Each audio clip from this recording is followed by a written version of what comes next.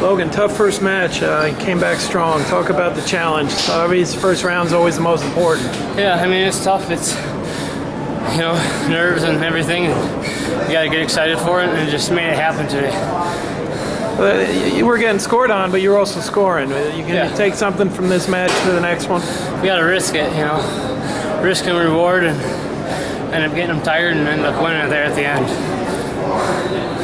When you get in a situation like that, I've seen times when you're behind with guys score multiple times on you. Does it change anything in your head? It makes me go forward. It makes me attack. And, I mean, it's my last year. I got nothing to lose. So might as well attack and make matches exciting. The higher score it is, the better it is for me. It's more fun for it? Is it more, like, what do you mean by it's better?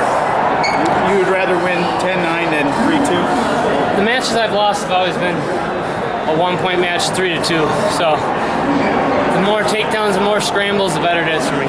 Now, you've always been a good wrestler in this tournament. I mean, do you take pride in that you come in here and then this is where you do your best wrestling? Yeah, you know, I mean, that match wasn't a great example of what I'm capable of doing, but a win's a win and it's one match at a time, so that's all I can do right now.